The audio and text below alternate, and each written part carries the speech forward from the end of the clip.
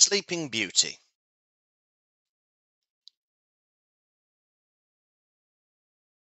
The children went to pick blackberries. There were lots of blackberries. The bushes had thorns. Mind the thorns, called Wilma.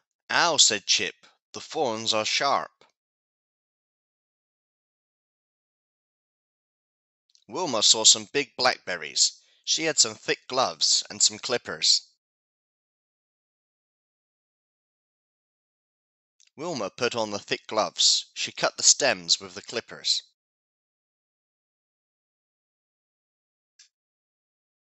The children went home. They ate some blackberries. Yuck! This isn't ripe, said Biff.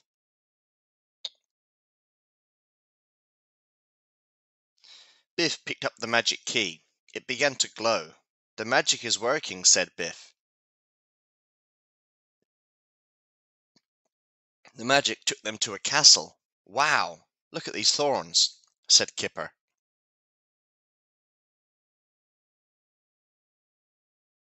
A man was stuck in the thorns. Ow, help, he called. I can't get free. Wilma put on the gloves. She got the clippers. Then she cut the man free. Thanks, said the man. I wanted to get to the castle, but I got stuck in the thorns.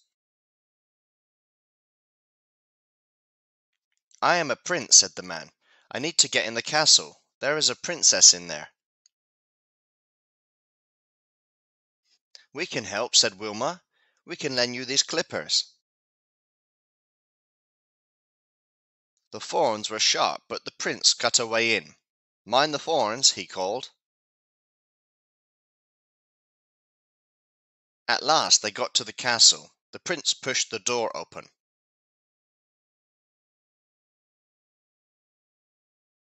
They went inside the castle. Everyone was fast asleep. There was dust on everything. Yuck, said Kipper. Look at the cobwebs. There were cobwebs everywhere. There were even cobwebs on the people. At last they found the princess. She was fast asleep. Now what do I do? Said the prince. You kiss the princess, said Kipper. Then she wakes up. Everyone knows that. The prince kissed the princess. Yuck, said Chip. The princess woke up. At last, said the princess, everyone in the castle woke up.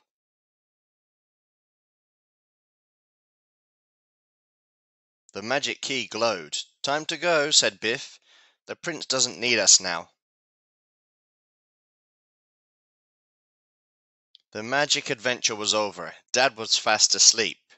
He's no sleeping beauty, said Biff. The end.